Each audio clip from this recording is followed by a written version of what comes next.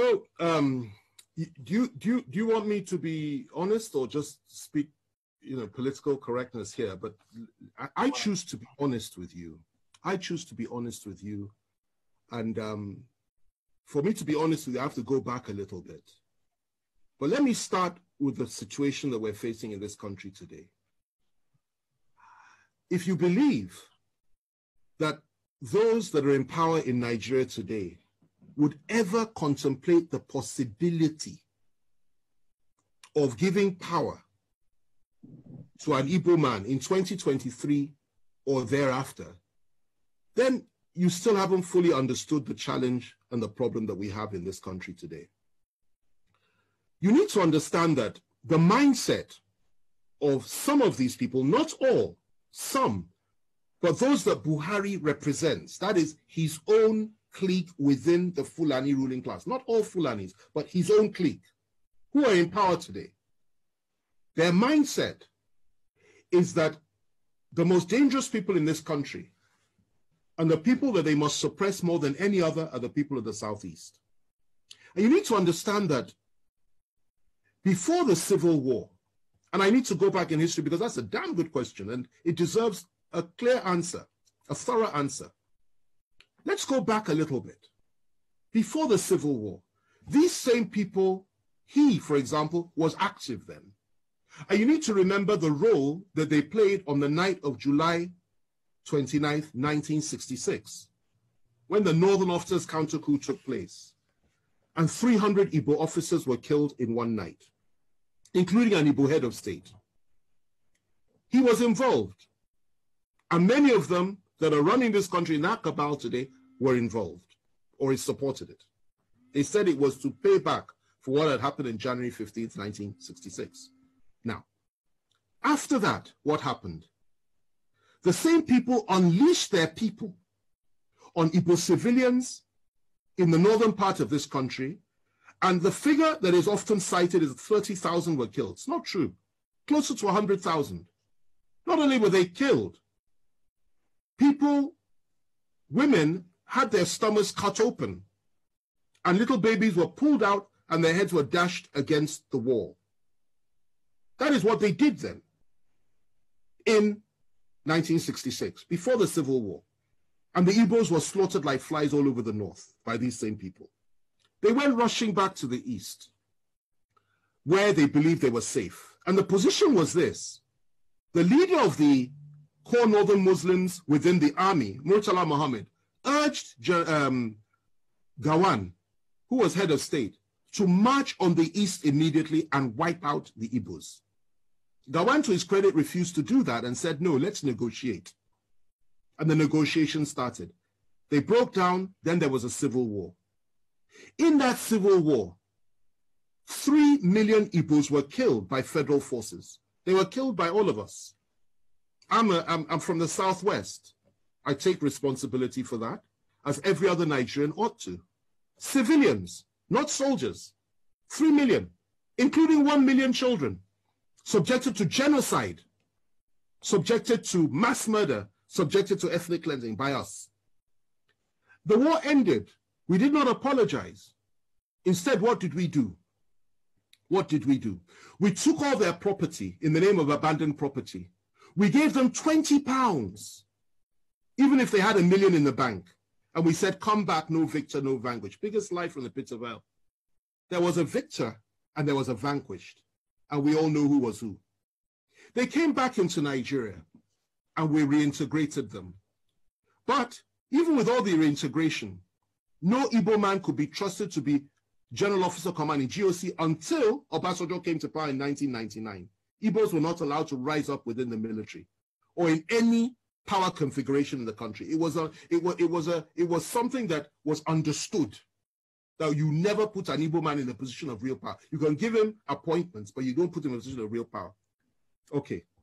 Obasanjo came, made General Abiaku, I think his name was, GOC. And then from there, Jonathan came, he appointed an Igbo chief of army staff. Okay? Yes. My wife is reminding me of the name, Ehejireka. You know, he appointed an Igbo chief of army staff. Okay? And we thought things would go on that way. There would be a reintegration of the Igbos. And Obasanjo integrated many Igbos. People like Obi Ezekwesili and Uba, so many came in and playing key roles, key positions. We thought things would get better. And unfortunately for us, though, in 2015, everything changed because Nigerians elected, in quotation marks, a man that had, again, I say it again, a different worldview and went back to the pre-1966 disposition and mentality of things. And that position was that Igbos cannot be trusted. Igbos have no rights. Igbos are members of the, he called them 5%, I believe, that didn't vote for him. And his mindset was he will teach Igbos the lesson of their lives. And he has done precisely that. If the killings had stopped then, I would have said, okay, fine. Everything we said is history. But sadly, it didn't stop. Igbo youths, IPOB youths, Igbo nationalists have been killed under this government. More have been killed than at any other time during this, apart from during the Civil War, under this government. Igbos have been hopelessly marginalized by the government. Igbos have been treated with contempt by this government. Not just Igbos, Southerners, Christians, and Middle Belters. They've added that one as well. And that's what's going on. And what the Igbos were subjected to by all of us in 1966 is what we are all being subjected to now by those that are around Buhari. Now, going to your question, given all that, and before I come to that, let me just add this. IPOB says they want to have a referendum. They want the right to self-determine. And you label them as terrorists when none of them has ever carried a gun, as far as I'm aware. I was in prison with Nnamdi Kanu. I had extensive discussions with him. I got to know him. I understood his mindset, and I could feel his pain for his people. Yet they say they want to have a referendum. You say they're terrorists. Meanwhile, those that are butchering our people every day in the name of ethnic domination and hegemony, in the name of furthering the ambitions and the aspirations of Usman Dan Fodio and Ahmadu Bello and Buhari himself, the three Mahdis, you don't call them terrorists. You pat them on the back, you refuse to arrest any of them.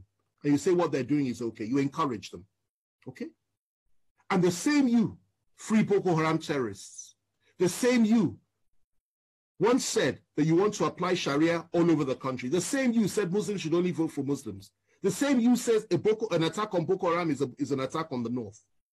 The same you has said so many things which implicitly are on line and on all fours with the Boko Haram philosophy.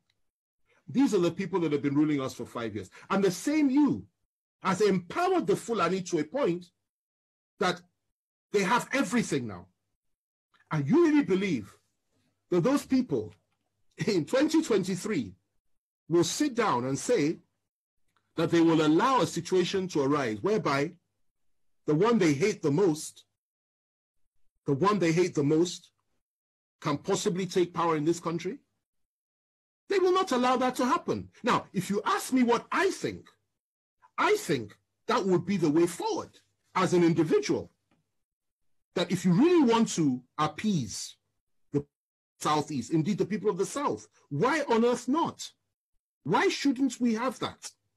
But the reality is that those that control the levers of power are diametrically opposed to that philosophy. They don't pretend not to be.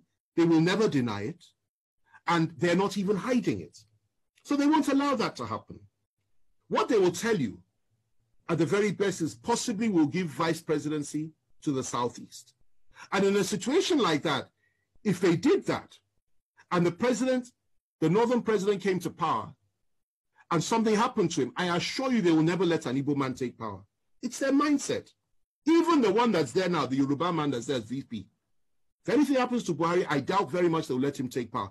The position that they have adopted is that power must remain in the North, in perpetuity for as long as possible. And they have rationalized it over and over again. So that's the situation that we're in. But left to me, two things. The first thing is this. That would go a long way to heal the wounds of the past, an apology for what we did to the Southeasterners and to the Igbos during the Civil War. Secondly, proper compensation and reparations for what we did to them.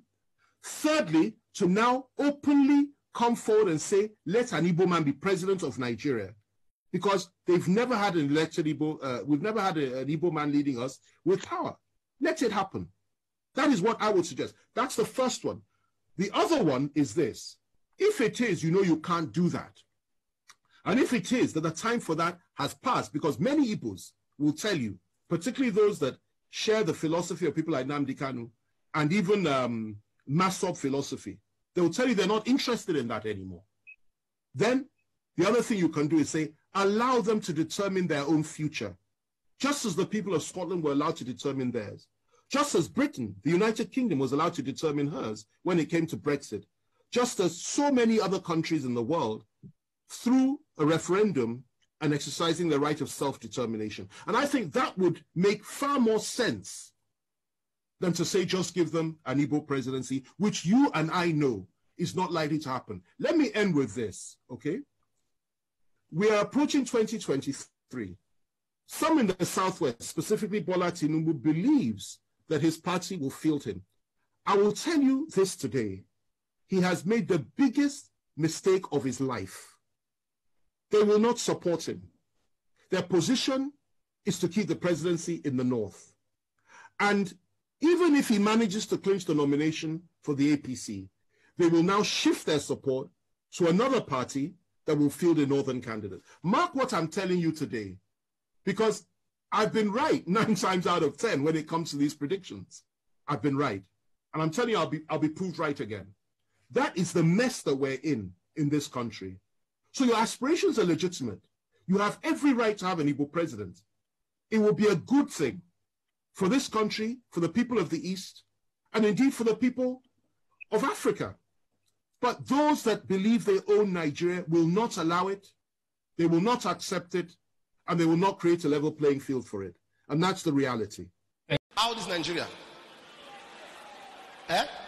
58. In 2 years' time,